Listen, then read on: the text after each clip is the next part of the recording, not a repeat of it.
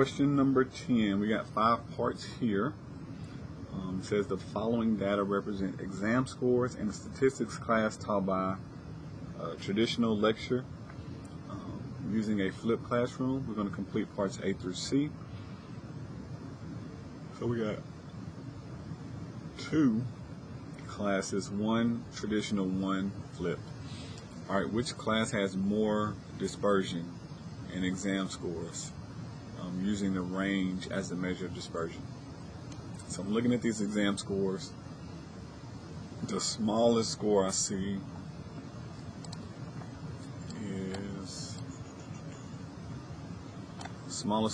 from the traditional is 55.7. I don't think there's anything smaller than 55.7. And then the largest score, 85.8. Okay, so using the range, 85.8, take away 55.7. Get 30.1 as the range measure of spread. In the flipped, the highest score looks to be 91.1.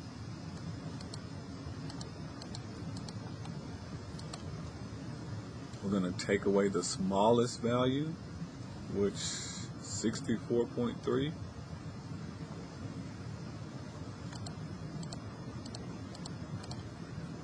Get 26. So traditional class has a bigger range. The traditional has a range of 30.1. Flipped has a range of 26.8. The blank course has more dispersion. The traditional course has more dispersion and more spread out there. Which course has more dispersion in exam scores using sample standard deviation as a measure? So I'm going to use the Excel this time just because it auto populates and I don't have to do the data entry. So I'm going to come here below. I'm going to go to formulas. We're going to go to more functions, statistical. I'm going to scroll all the way down to the S's. And we want the sample. Standard deviation S is a sample.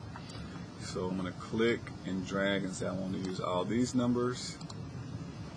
And then I'm just going to click and drag this bottom corner. It will just copy the formula. So it's going to do the standard deviation of this for me. As you can see, standard deviation S from B2 to B14. So this is column B starting at row 2 going down to 14. So you can just drag and it does those for you. So since these data points have 1 decimal place, normally you want to go to 2. Down here they say go to 3. So we're going to go 3 decimal places. The traditional had standard deviation of 8.891. 8.891. The flipped had a standard deviation of 7.42, and that 0 will round up, so 7.421.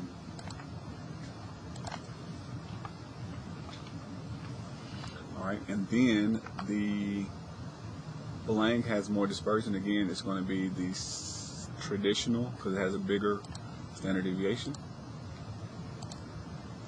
It kind of follows the same as the range. We're going to suppose the score of 59.9 in the traditional course was incorrectly recorded to 59,599. How does this affect the range? So the range would now be 599, take away the smallest of 55.7, and the range is now 543.3.